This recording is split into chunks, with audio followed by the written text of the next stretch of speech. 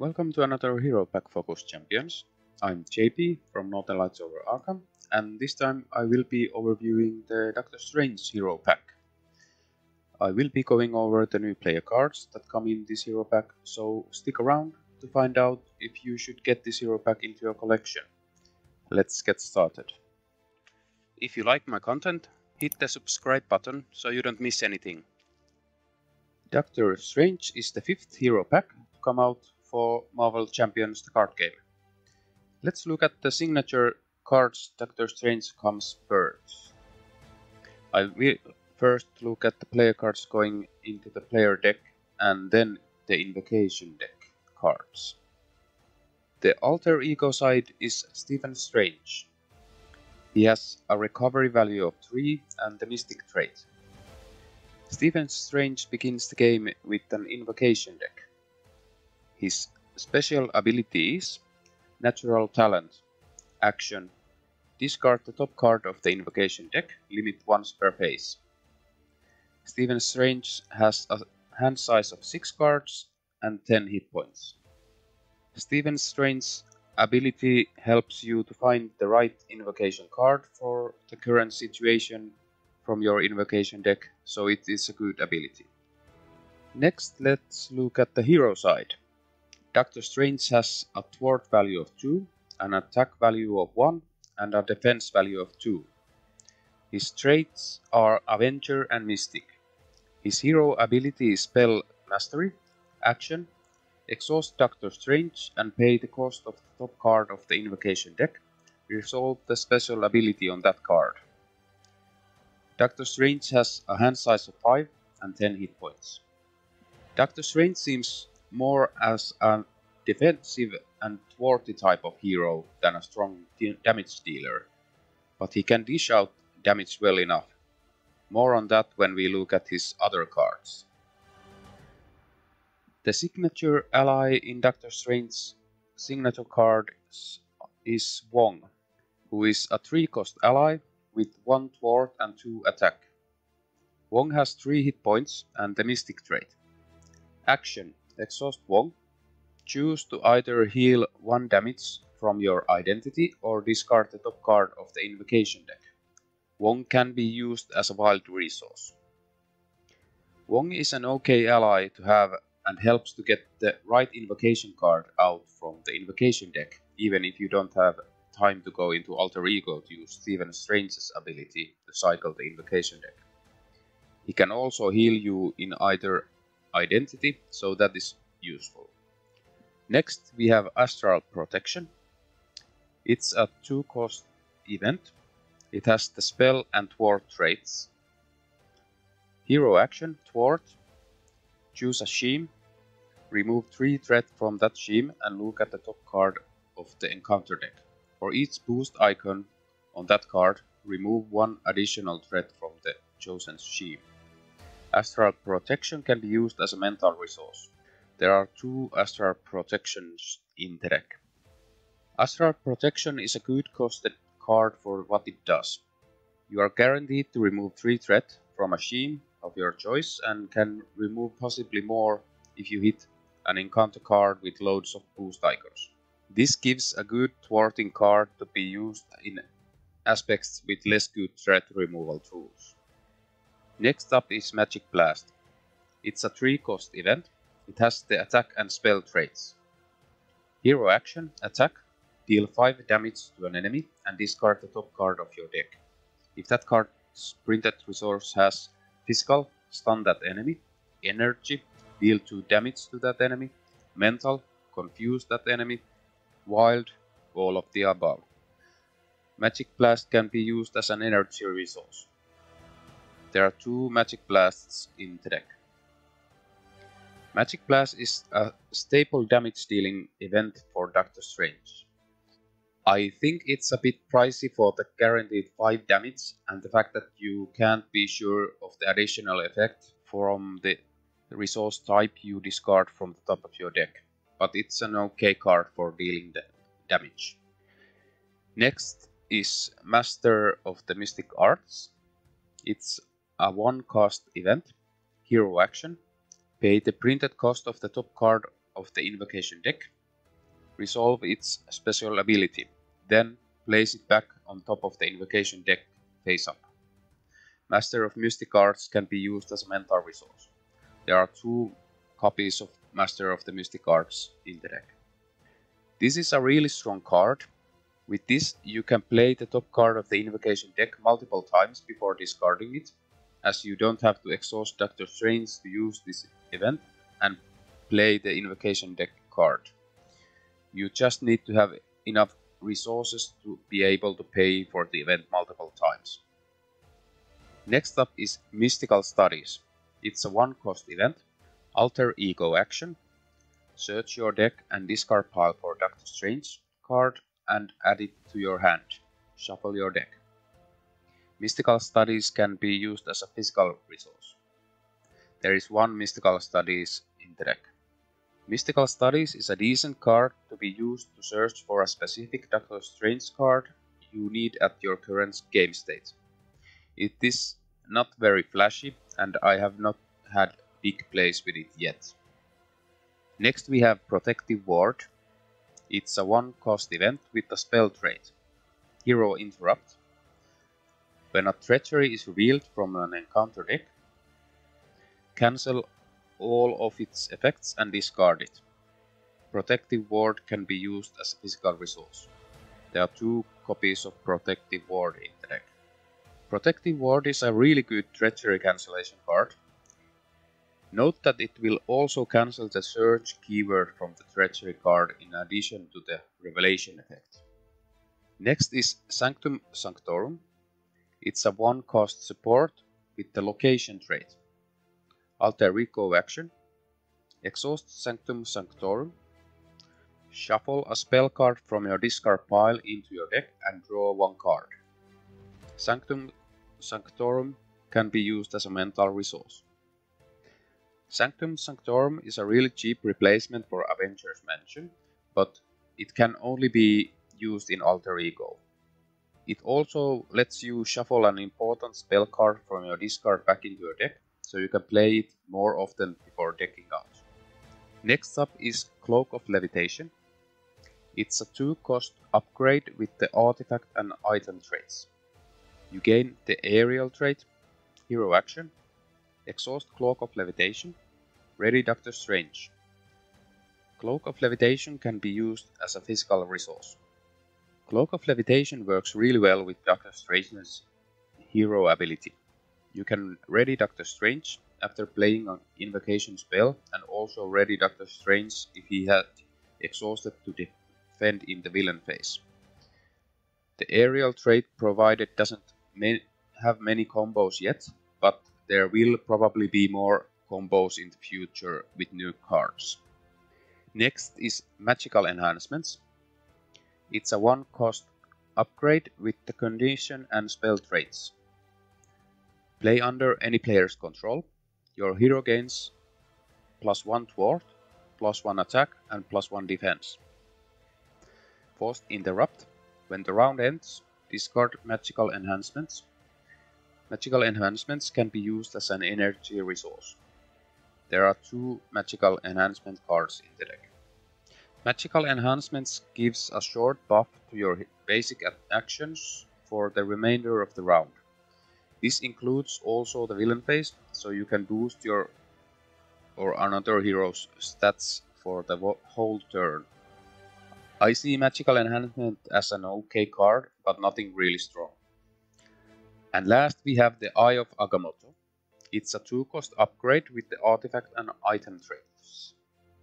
Hero resource, exhaust the Eye of Agamotto, generate a wild resource. The Eye of Agamotto can be used as an energy resource. The Eye of Agamotto is a good resource card when you are in a hero form and need extra resources, for example, to play multiple invocation spells. As it generates a wild resource, it's a perfect combo with abilities that require a specific kind of resource type to activate. All in all, Doctor Strange's signature cards offer a great flexible whole and allow you to play Doctor Strange in multiple ways in different aspects. In my opinion, this is one of the strongest signature card pools in the game at the moment. Next, let's look at the invocation deck cards a bit closer. First we have Crimson Bands of Zyttorak. It's a 2-cost event. Special, stun an enemy and deal 7 damage to it. Place this card in the invocation deck discard pile. This is the main damage dealing card for Doctor Strange. With the help of Master of Mystical Arts and enough resources, you can deal loads of burst damage to the villain or to defeat multiple high hit point minions to help out your team. It's a really strong card. Next is Images of Icon. It's a 1-cost event. Special, confuse the villain and remove 4 threat from a sheet. Place this card in the invocation deck discard pile. For 1 cost, this is a really powerful card for controlling the enemy scheming and threats. Next up is 7 Rings of Rakador. It's a 1-cost event. Special, give up to 3 characters each a tough status card. Place this card in the invocation deck discard pile. In true solo, I have not had much use for this card, but in multiplayer, making most of all of the heroes tough at the same time is really strong. It basically stops 1 round of hits from the villain really cheap. Next we have Vapors of Baltor. It's a 0-cost event. Special, choose a status card in play, replace that status card with a different status card. Place this card in the invocation deck discard pile. I have found this card to be maybe the least powerful from the invocation cards, as it is really situational. It can be great if you are either stunned or confused. By playing this, you remove the status and can replace it with tough. You can also remove tough from the villain and make the villain either stunned or confused, depending what you need at that point. The last invocation card is Winds of Batum. It's a 0-cost event. Special, draw 3 cards. Place this card in the invocation deck discard pile. Winds of Batum is nothing flashy, but just pure acceleration. If you can play it multiple times, you will have all the resources you need to do a really big play that turn. As you can see, all of the invocation cards are really powerful. The balancing factor is that they come up in a random order, but you can cycle the invocation deck a bit with either Stephen Strange or Wong to find the right invocation card for the situation at hand. The invocation deck makes Doctor Strange a really powerful hero to play. Doctor Strange comes with his signature obligation and nemesis cards. Let's look at them next. Doctor Strange's obligation is Physical Toll. Give to the Stephen Strange player. You may flip to alter ego form. Choose. Exhaust Stephen Strange. Remove Physical Toll from the game. Or the next event you play costs 3 additional resources. Discard this obligation after you play an event. As with all the previous heroes, the first choice is the same. You have to exhaust your alter ego and then remove the obligation from the game. The second choice is a bit different from previous heroes.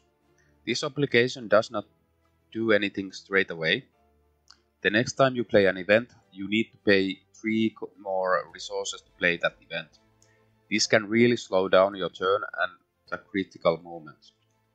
Next we have Doctor Strange's nemesis minion, Baron Mordo. He has 2 scheming and 2 attack. He has the elite and mystic traits and 5 hit points. Forced Interrupt.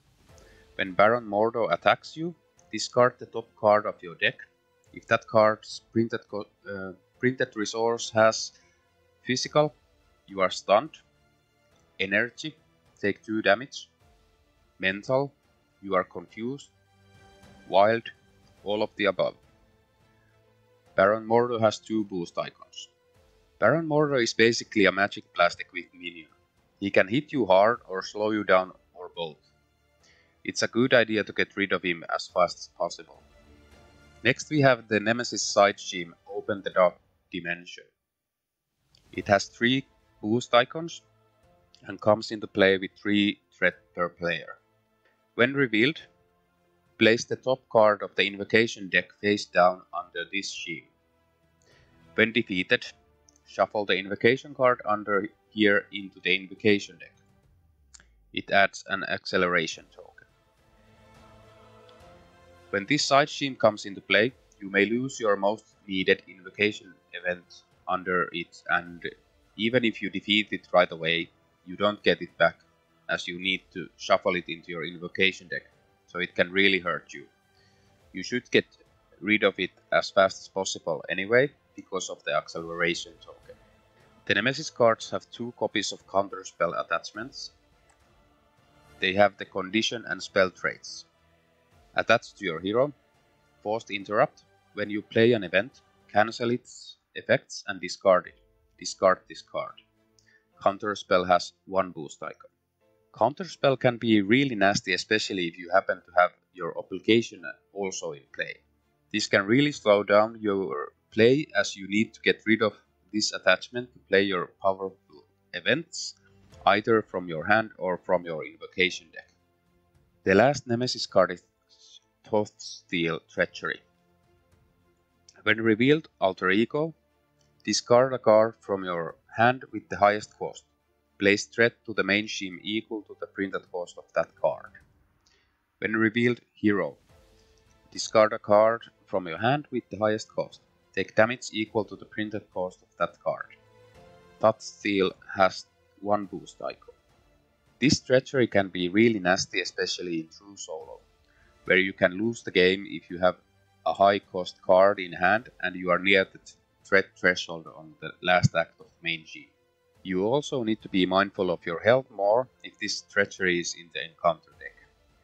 Next, let's look quickly at the other aspect cards that come in the Doctor Strange Hero Pack. We will start with the protection aspect cards, as Doctor Strange comes with a pre-built protection aspect deck. First we have Brother Voodoo. He is a 3-cost ally. He has 2 thwart and 1 attack. He has the Avenger and Mystic traits and 3 hit points. Response. After Brother Voodoo enters play, search the top 5 cards of your deck for an event card and add it to your hand. Shuffle your deck. Brother Voodoo can be used as a mental resource.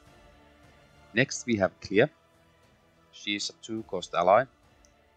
She has 1 thwart and 1 attack.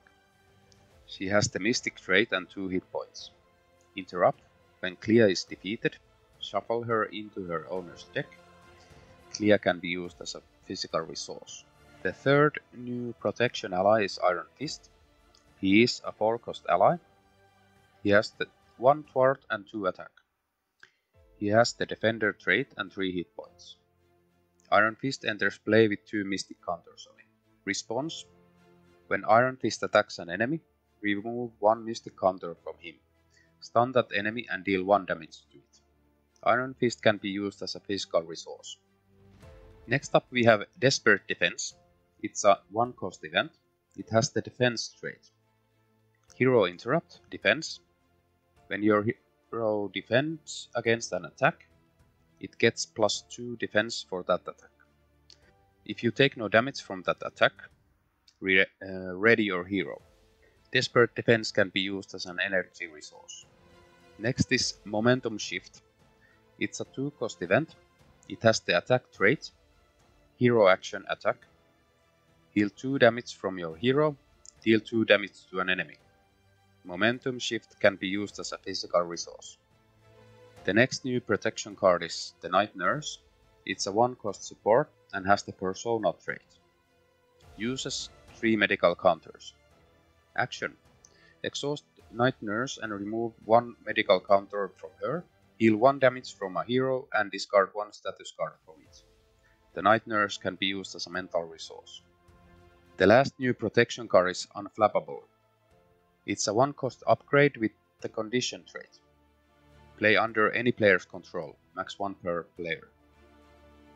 Response. After you defend against an attack and take no damage, exhaust Unflappable, draw a card. Unflappable can be used as a mental resource. I really like the new protection allies and also the Night Nurse support and momentum shift event. Unflappable and Desperate Defense cards I have not found to be that impressive so far. Next, let's look at the rest of the new aspect cards in Doctor Strange Hero Pack. First we have Warning, a basic event that costs 0. It has the defense trait. Interrupt Defense. When a hero would take any amount of damage, reduce that amount by 1. Warning can be used as a physical resource. Then we have the Sorcerer Supreme. It's a 2-cost upgrade with the title trait. Play only if you have the Mystic trait. You get +1 hand size while in the hero form. The Sorcerer Supreme can be used as a mental resource. The new aggression card in Doctor Strange Hero Pack is Skilled Strike. It's a 0-cost event with the skill trait. Interrupt. When your hero makes a basic attack, it gets +2 attack for that attack. Skilled Strike can be used as a physical resource. The new Justice card is Foiled. It's a 0-cost event. Interrupt. When a boost card is turned face up during a shim activation, cancel its boost icons. Foiled can be used as an energy resource. And finally, the new leadership card is Iron Man Tony Stark. He is a 4-cost ally. He has 2 thwart and 2 attack. He has the Avenger trait and 3 hit points. Reduce the cost to play each upgrade on Iron Man by 1. Iron Man can be used as a wild resource. I really like all of the new aspect cards, except maybe Warning, which seems like the weakest card in the whole deck. Especially the aggression card and Iron Man have been great when I have tried them out. I hope this overview helped you decide if you want to add Doctor Strange into your collection. Let me know in the comments what you think of Doctor Strange's Hero Pack cards. Thanks for watching, and until next time.